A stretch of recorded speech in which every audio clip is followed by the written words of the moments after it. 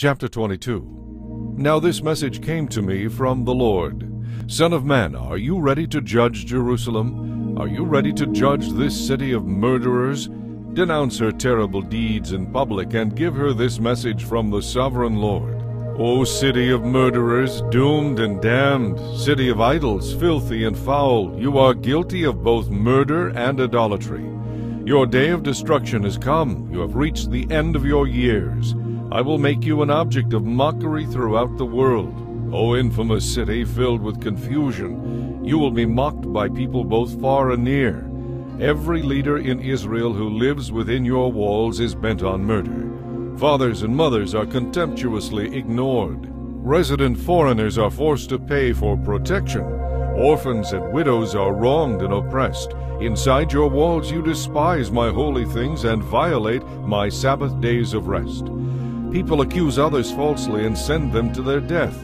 You are filled with idol worshippers and people who take part in lewd activities. Men sleep with their fathers' wives and have intercourse with women who are menstruating. Within your walls live men who commit adultery with their neighbors' wives, who defile their daughters-in-law, or who rape their own sisters. There are hired murderers, loan racketeers, and extortioners everywhere.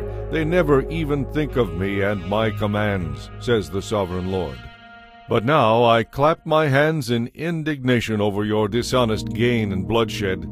How strong and courageous will you be in my day of reckoning? I, the Lord, have spoken. I will do what I have said. I will scatter you among the nations and purge you of your wickedness. And when you have been dishonored among the nations, you will know that I am the Lord. Then this message came to me from the Lord.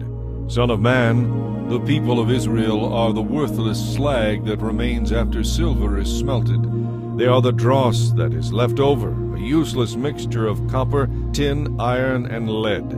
So give them this message from the sovereign Lord. Because you are all worthless slag, I will bring you to my crucible in Jerusalem. I will melt you down in the heat of my fury, just as copper, tin, iron, and lead are melted down in a furnace. I will gather you together and blow the fire of my anger upon you, and you will melt like silver in fierce heat.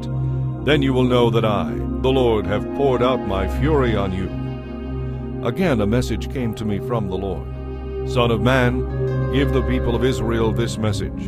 In the day of my indignation you will become like an uncleared wilderness or a desert without rain. Your princes plot conspiracies just as lions stalk their prey. They devour innocent people, seizing treasures and extorting wealth. They increase the number of widows in the land. Your priests have violated my laws and defiled my holy things. To them there is no difference between what is holy and what is not, and they do not teach my people the difference between what is ceremonially clean and unclean. They disregard my Sabbath days, so that my holy name is greatly dishonored among them. Your leaders are like wolves who tear apart their victims. They actually destroy people's lives for profit. And your prophets announce false visions and speak false messages. They say, my message is from the sovereign Lord, when the Lord hasn't spoken a single word to them. They repair cracked walls with whitewash. Even common people oppress the poor, rob the needy, and deprive foreigners of justice.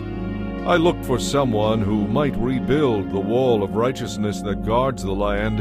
I searched for someone to stand in the gap in the wall so I wouldn't have to destroy the land, but I found no one. So now I will pour out my fury on them, consuming them in the fire of my anger.